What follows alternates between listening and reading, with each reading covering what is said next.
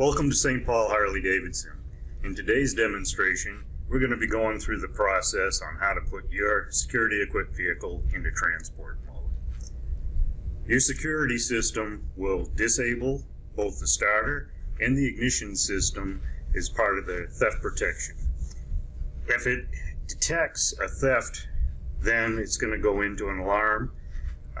That's going to include flashing alternately left and right or U-turn signals. If you have a siren installed, the siren will also go off. And if you have a pager, accessory pager system, then it can even page you. The other feature that you may have bumped into pushing your bike around the garage, or if you just bump into it without the fob present, or if it's armed, is that it will go into a temporary little quick motion detection alarm.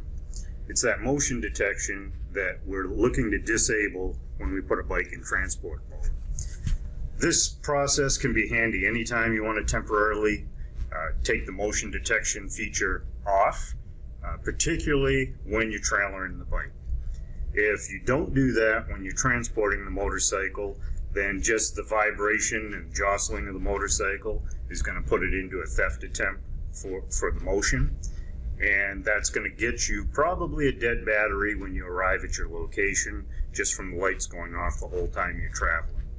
So, with all the changes that took place in the security system over the last 2 decades, anytime we're talking about features of the bike, we have to break it out by vintage and model in order to get the right procedure. Let's go take a look at how to put your bike into transport mode.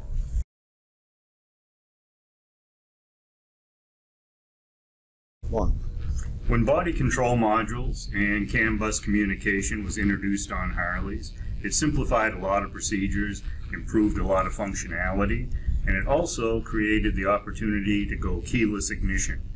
So if your bike does not require a switch or ignition key to be started, this video is going to apply.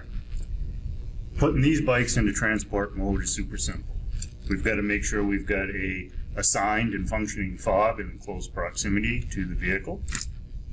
Then we're going to use the handlebar run-off switch as our first input. We're going to go to run and then back to off before the security light goes out, and push both turn signals at the same time. So run, off, both turn signals. We wait for feedback from the system to flash the lights 3 times. Release the turn signals. Now the bike's in transport mode. Motion is not going to set off the siren or an alarm attempt on this bike. You'll want to now take the fob out of proximity away from the vehicle to maximize your security, to make sure the ignition and starter circuits are still disabled.